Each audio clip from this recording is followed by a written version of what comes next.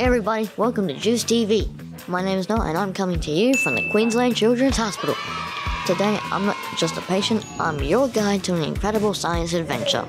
Did you know that science helps us protect endangered animals and keeps our planet healthy? We're about to explore some amazing stories about species survival and conservation. First up, we're diving into the world of whales with the kids from hospital school, who have a fascinating experiment about whale snot. Next, we're heading out to the Charleville Bilby Experience, where Ruby will introduce us to some of Australia's most adorable and endangered creatures. Prepare for some prehistoric fun as Aurelia, Jamie, and Willow discover the jaw-dropping dinosaurs of Patagonia. And finally, Abbey and Patrick will show us how we can help protect sea turtles and clean up our oceans. Before we get to all that fun, let's conduct a little experiment of our own with a study I like to call Quick Questions.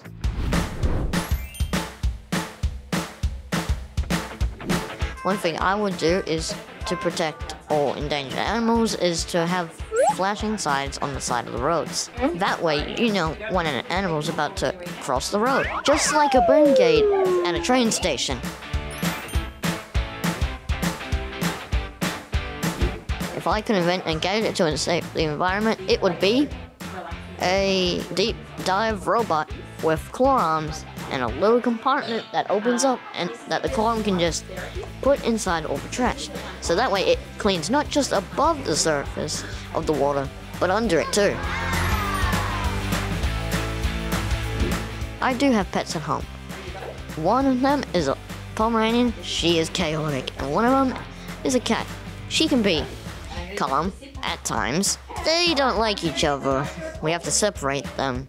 Cats and dogs fighting, who would have thought it? Introducing Tilly and Luna. If I could help any endangered animal, it'd be an orca, because it's awful seeing them in captivity. You know when their fins are just like floppy? That means they are distressed. They want to get out of there. They're a beautiful creature and they deserve to be in the wild. Something that makes me happy is wrestling. I've been a fan for a year now, thanks to my uncle. The action figures he gave me started my peak interest in wrestling. My uncle hooked me up with 2 action figures. Ever since then, I started watching each show, and I haven't missed a beat of every episode. My favorite wrestlers are Roman Reigns and Jey Uso. They're not on the best of terms right now. I love Jey Uso because his character is so good. He plays a heel and a babyface so great. The yeet chants he'll give from the crowd are so vibrant and loud. Just one of the reasons I love Jey Uso. And why I would want to meet him in person. Roman Reigns is one of my favorites because I acknowledge my tribal chief. That was so much fun. Let's get into some science action. For our first segment, we're diving into the world of whales with a fascinating experiment down at the Juice TV studio. Hi, I'm Katie. I'm Lucas. And I'm Isaac, and we're from the Queensland Children's Hospital School. And we're coming to you from the Juice TV studio. And what better place to celebrate National Science Week? It's Australia's annual celebration of science and technology. This year's theme is about species survival and more than just sustainability. We're all a big part of the interconnected web of life. Every creature, from the bees that pollinate our fruit trees to the whales that travel our seas. Their survival doesn't just protect nature's beauty, it ensures the health of the planet. For the food, the clean water, and the air we breathe. In the lead up to Science Week, we've been enjoying this book. It's called The Walk of the Whales. The story goes like this. Because of all the rubbish in the ocean, the whales moved onto the land. Imagine you saw a whale swimming in your swimming pool. Or riding your bike down the street. You'd be pretty upset. When a little girl discovers that people have filled the whales' homes with rubbish, they work together to clean the oceans, so the whales can happily return home. There's so many things we can do to keep our beautiful marine life safe. There's some really fun ways to check how healthy they are. The whale snot experiment. Healthy snot equals healthy whale equals healthy ocean. Let's do it. with the help of our own science wizard. Hi kids. Hi everyone. My name's Josephine and I'm from the Queensland Children's Hospital School. We're here for the whale snot experiment. What's it all about?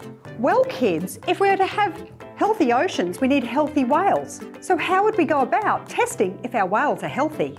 With their snot. Exactly. By testing whale snot, we can see what the pH level or the glucose level is, and that will tell us if our whales are healthy. So what do we need for this experiment? We're going to need a whale snot sample, pH test paper, and glucose test sticks. Whale snot sample? Where'd you get, you know what? I don't even want to know. So the first thing we're going to do is put our pH paper into our whale snot sample. Katie?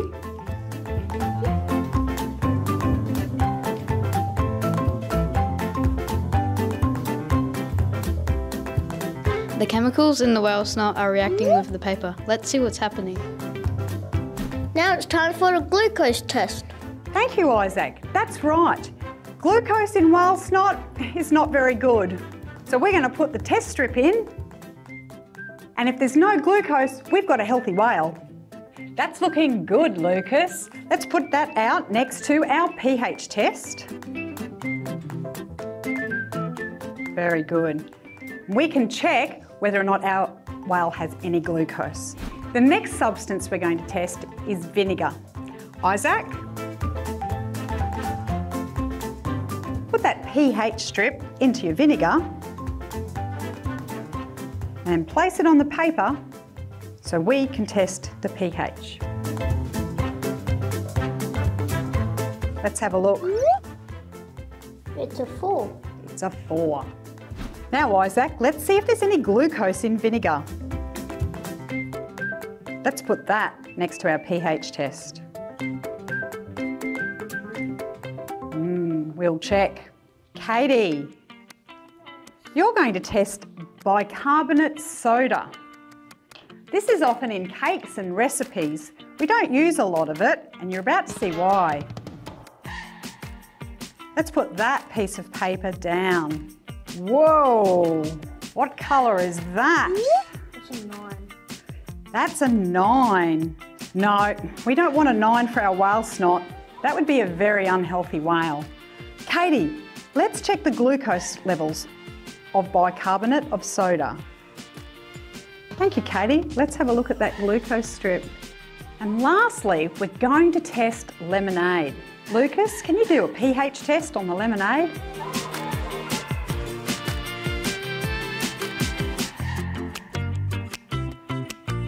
Let's have a look at that pH level.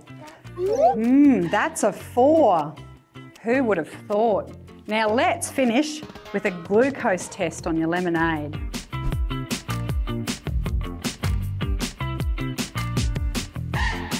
Oh, we've got glucose in lemonade. But what do we know about lemonade? Lemonade has sugar in it, doesn't it? That's right, Katie. It does. The pH test is 4 for the lemonade, and there's so much glucose in it too. For vinegar, the pH test is a 3, and there's no glucose at all. A bicarb soda has a pH 9, but it has no glucose. The star of our experiment, the whale snot, it has a perfect pH level of 5.5 with no glucose. So scientists are looking for different ways on how they can monitor the health of animals across the world. Testing whale snot is just one way of doing this. An Australian researcher has found a way to use a drone to collect whale snot. She then tests the whale snot to monitor the health of the whales. We can all keep our oceans safe with the 5 R's. Refuse, reduce, reuse, repurpose, and recycle. Thanks for joining us today, guys. And I hope you have a whaley good time for National Science Week. Bye! Wow, that was fascinating. Who knew something so gross could teach us a lot about whales? Now let's switch gears and travel to Charleville, where Ruby's going to introduce us to some adorable endangered animals.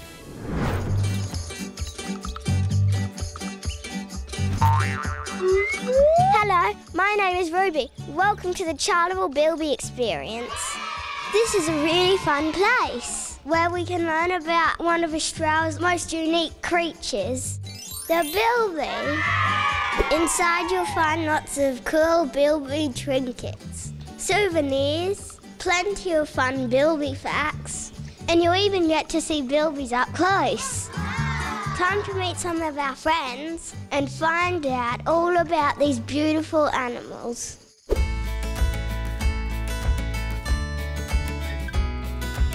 Here to tell us about these amazing creatures is Sophie. Hey Ruby, welcome to the Charleville Bilby Experience. Have you ever seen a bilby before? Yes. Yeah, that's awesome. And I have lots of questions. Are bilbies fast and when do they sleep? Bilbies are super fast. They can get up to 15 kilometers an hour, but only in really short bursts, just to really get away from whatever's scaring them. And bilbies are nocturnal, so they're actually out and about at night time. So when we're asleep, they're out and about finding food, running around, digging lots of holes. And so yeah, they're nocturnal. What about the things that they eat and where can you find them? Okay, so bilbies are omnivores, so they eat pretty much everything. They eat insects, lizards, sometimes even mice too, but they also eat grass and roots. Honestly, whatever they can get their little mouth on, they'll probably eat it. And so bilbies, they used to cover 70% of Australia, but nowadays you can only find them in about 15% of Australia. So nowadays you can only find them in the really far dry corners of Queensland and also up in the top corners of Western Australia and Northern Territory. So yeah, not very many places nowadays. And one of the biggest threats to bilbies are wild cats. You're completely right, Ruby. So cats are actually a huge problem in Australia for bilbies and a lot of our other animals, but for bilbies specifically, a lot of animals that we have trouble with include foxes and rabbits as well. And so cats and foxes, they both go after the bilby to eat them, but rabbits, they eat the bilby food source, but also take over their burrows as well, which is pretty sad, isn't it? Yeah. So here at the Charleville Bilby Experience, it's actually really important here because we're a breeding facility, but we're also a public display. So people get to see the bilbies and fall in love with them. So the bilbies here at the Charleville Bilby Experience have a really important job to teach people about bilbies and also just give them that knowledge and awareness of how cool they are and what we have to do to save them. Thank you, Sophie, for sharing so many facts about bilbies. Thanks for coming along today, Ruby. It was lovely to meet you, and I look forward to seeing all of you guys sometime soon to come see our bilbies. And thank you, Barry and Melinda, for being superstars. I love animals. In fact, my granny rescues them. She nurses them back to health and lets them back into the wild. Sometimes I get to help her. I feed the little joeys, but sometimes I have to pick up poo. This book is filled with bilby buddies. Thousands of people who donated money to fund a predator-proof fence.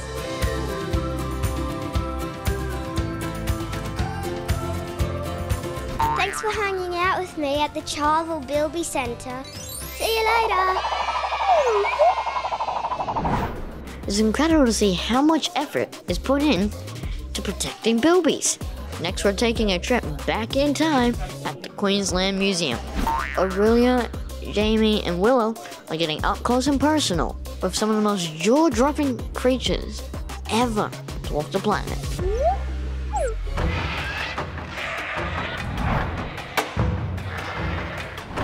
Hello, Juice TV. My name's Jamie. My name's Aurelia.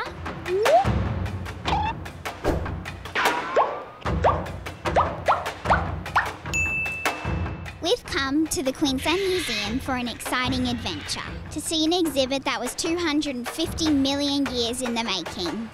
We're gonna see dinosaurs!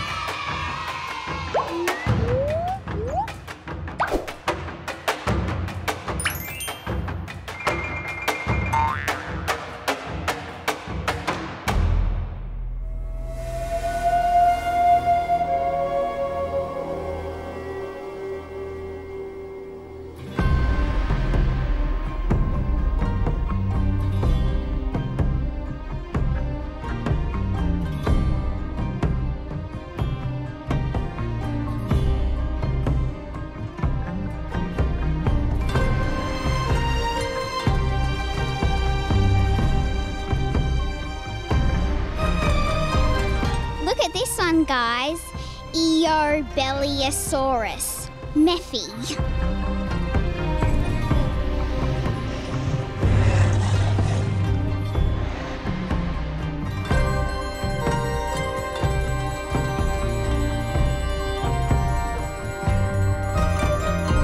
Thanks for showing us the exhibit today, Jonathan. We'd love to know more about what a paleontologist does. Yeah, so paleontologists, we study all aspects of life in the past. That's everything from giant dinosaurs down to tiny, tiny microscopic life forms.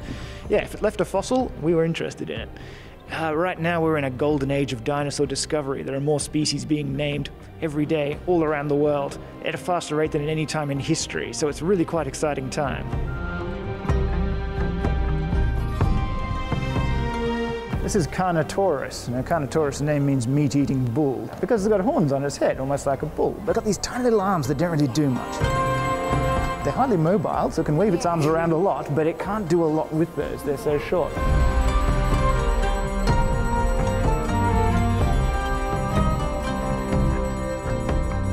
Jonathan, which dinosaur do you think would make a great pet? Well, obviously most of the ones we've seen today are a bit big. They aren't going to fit in your house or your yard. They would cost a fortune to feed, I should think, as well. But weirdly, one of the best dinosaurs as a pet you can still actually get now. So my niece has a pet dinosaur. It's a little budgie, because birds are actually a living group of dinosaurs. So yeah, you can have a pet dinosaur if you want. I'm never going to look at birds the same way again.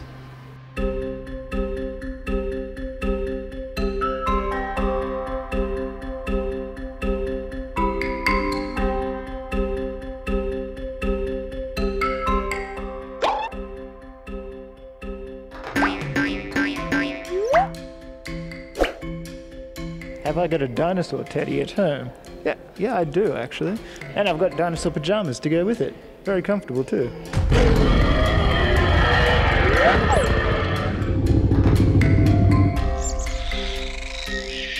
All right, everybody, we've found the world's largest dinosaur.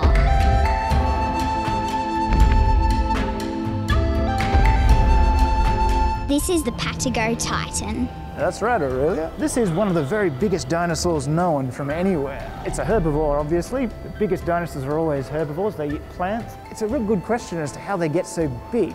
We think that dinosaurs like this are particularly big because they eat very poor quality plants, and they need giant guts to process that to get any energy out of it. So essentially the giant body is to carry around their giant gut. It'll be back in the ribcage there.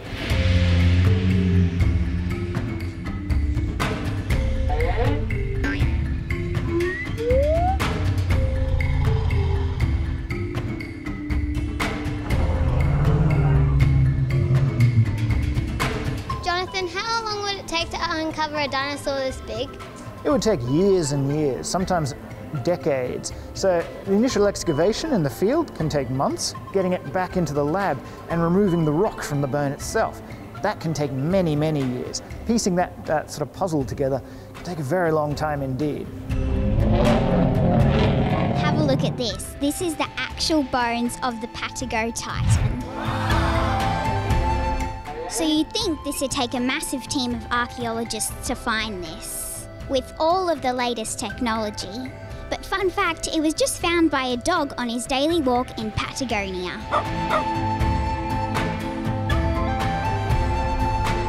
This Patagonia Titan is 38.2 metres long. Willow is 1.1 metres tall. Jamie is 1.2 metres tall. And I'm 1.4 metres tall. If we all stood on each other's head and there were 30 of each of us, we'd be as long as the Patagonia Titan.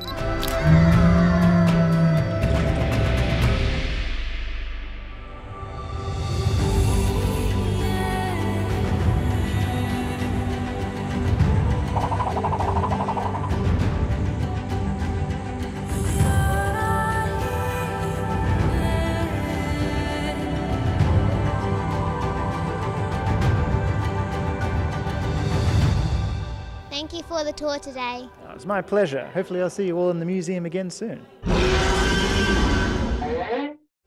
Dinosaurs are so cool. Can you believe how big those things were?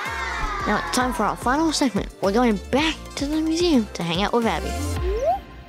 Hello, my name is Abbey and I'm at the Queensland Museum. I'm on an important mission to save the turtles. I'm here to discover what we can do to help save our marine mates.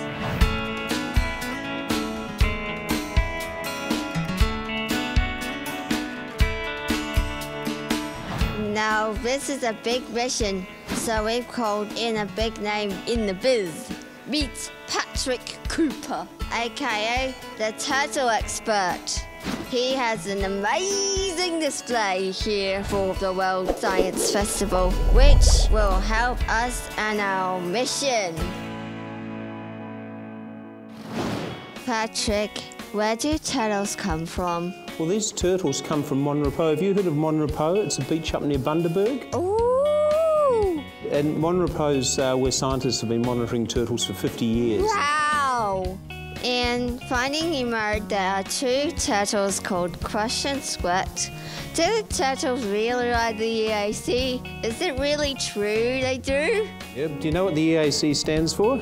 East Australian Current! That's right, and they do it. So these little loggerheads, when they hatch at Monrepo, they run down the beach, they swim about 80 kilometres offshore, and they get picked up by the Eastern Australian Current. Wow. That takes them down the Eastern Australian coast, past the tip of New Zealand and over to the coast of South America. Oh my goodness! Do they go to California? No, they don't go to California.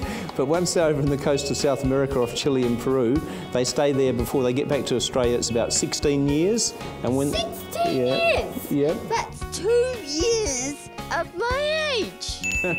and when they get back here, it's another 14 years before they're big enough to start going and breeding at the nesting beaches. Oh my goodness. That is amazing. What did the turtles eat? Well, when they're little like this, they ride on the surface of the ocean currents and they're eating anything they encounter. So they're eating little invertebrates, little things like larval fish, small squid, any insects that fall out of the atmosphere. Yeah. But while they're doing that, that makes them very vulnerable to eating plastics in the ocean too, because they pick up little floating objects. Yes. And when they grow to adults, they're eating things like big crustaceans, so crayfish, crabs, and they eat mollusks, so shellfish.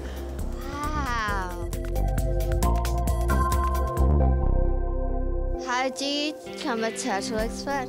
Well, I'm not really a turtle expert. I sort of am. I work here as senior curator of reptiles at the museum, and my knowledge of turtles comes from working closely with Colin Olympus, who runs the turtle project within the Department of Environment and Science. So I've done studies on nesting beaches. I've helped them catch turtles in Moreton Bay. I spent 3 weeks up on Crab Island off Cape York with my wife at one stage monitoring flatbacks. Where's Crab Island? Right up near the tip of Cape York in far north Queensland.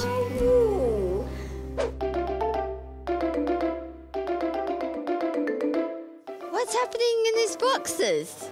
Well, these are our transparent incubators, and we put the eggs in there so the public, when they come through, can see the turtles hatching. So normally this happens at the bottom of a nest chamber, 60 centimetres below the sand, and nobody can see what's going on. So we do this where people can actually watch the whole process. What is an incubator? An incubator is a container with a controlled temperature, so we try and keep these temperatures around 29 degrees because that's a suitable temperature to hatch the eggs out. How long does it take for them to hatch? It depends a bit on the temperature, so cooler temperatures take longer, but the first of these eggs started hatching after 50 days incubation. Oh, I love it when I see baby animals like these. Yeah, well, little turtles are really cute. Everybody loves these little turtles. Yeah. Are any of these guys ready for a swim? They may be. Why, would you like to put a turtle in a tank for its first swim? I think that sounds wonderful. When you hold it like that and just put your finger gently on top. Can you do that? So hand out flat and just put your finger gently on top, not too hard, gently, and just bring it up. And if you just put it over there and drop it in. Yeah, there you go. Yes! How's that? He's enjoying that, isn't he?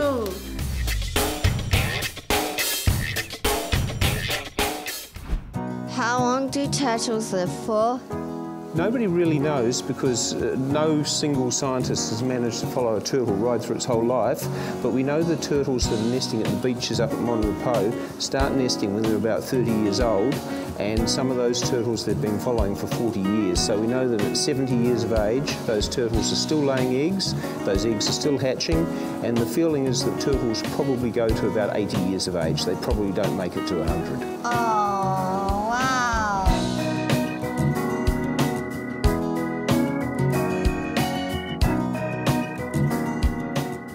How big do they grow? Well, in that 30-year period, they go from these tiny little hatchlings to adults that have a carapace, which is the shell length of about 1 metre long. Oh my goodness, that's as long as a turtle in a wildlife park. And we can show you an adult turtle. So there's one out on display out there, so we can show you how big they grow. Okay.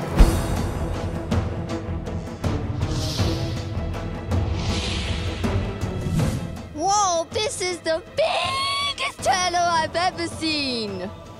Well, that's a loggerhead turtle, Abby. That's the same sort as you're looking at with the little babies before. Oh, and that one would be about 30 years old, but they do get a bit bigger than that. And at that size, it's ready to start laying eggs. How many species of turtle are there? There are 7 species of marine turtles in the world, and we have 6 of those here in Australia. I want to know what type of turtles are Crush and Squirt. Crush and Squirt from Finding Nemo. They were green turtles. Green turtles? Yes. Wow.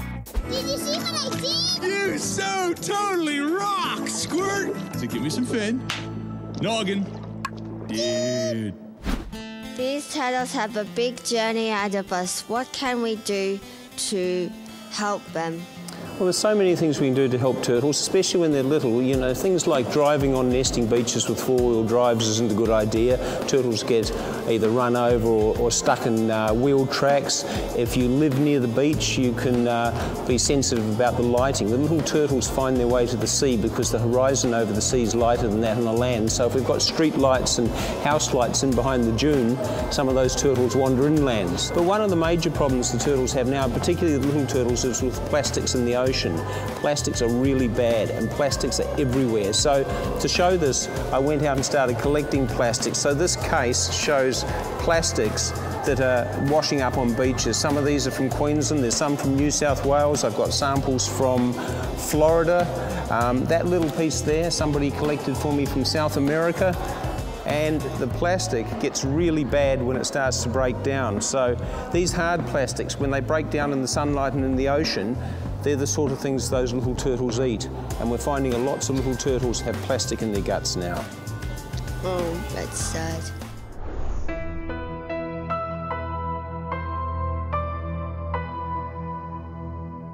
So what we've got here are samples of plastics that have actually been taken out of the guts of turtles and seabirds. These things are killing our little turtles out in the ocean. So this little bit of cable tie here was taken out of a small turtle and it blocked its gut and killed the turtle. And plastics like that are also really, really bad for seabirds. Oh no! So this bird here is called a flesh-footed shearwater, and it comes from Lord Howe Island. And this plastic here was taken from the flesh-footed shearwater colony on Lord Howe Island. It's been all picked up at sea and brought back by the adult birds to feed to their chicks. Oh dear.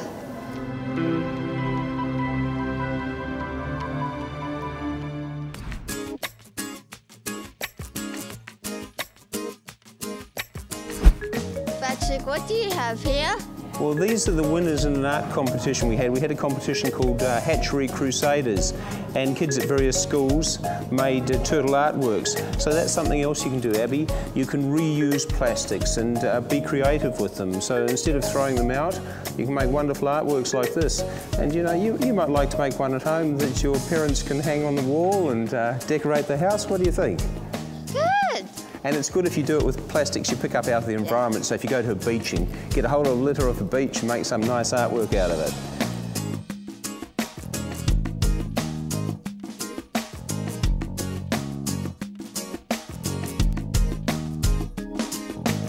So So Abby, you can see why plastics are really bad. We've all got to change the way we use plastics. We've got to think about recycling. We've got to think about saying no to plastic if you don't need it. If you're buying things in shops and they've got heaps and heaps of wrapping, try and avoid it. Plastic is really bad in the environment. We're talking now that there are 8 to 12 million tonnes of plastic going into the ocean every year. Oh no! There are over 100 million tonnes of plastic in the oceans now. We're making 300 million tonnes of plastic a year, and every 11 years that figure's doubling. So we've got to start saying no to plastics, have other things to use, and there are alternatives, and I'm going to give you an alternative. Have you heard of a bamboo toothbrush? Have you got a bamboo toothbrush? No. No, well this is just like a normal toothbrush, but it's made out of bamboo, so you avoid having a plastic toothbrush, and I'm going to give that to you, and you can try using that. Now it's a bit funny when you first use it because it's sort of like putting a bit of wood in your mouth, but you get used to it very quickly, and it does a very good job of cleaning teeth. So you can start buying things in the shops that aren't made of plastic but do the same job. Thank you so much, Patrick. That's all right. I've never used a bamboo toothbrush. Well, I hope you enjoy it. So there you have it, everybody. This is how you save the turtles. Use plastic-free products. Always recycle. And if you see plastic on the beach, turn it into artwork. My name is Abbey. Thank you for helping me save the turtles. Thanks, Abby. Turtles are such fascinating creatures, and it's great we can all pitch in to protect the ocean. And that wraps up our Science Week adventure. Before I go, I want to give a big shout out to my best mate Jackson. He's recovering from having his tonsils removed. Hope you're feeling better soon, mate. Thanks for watching, everyone, and I will see you next time.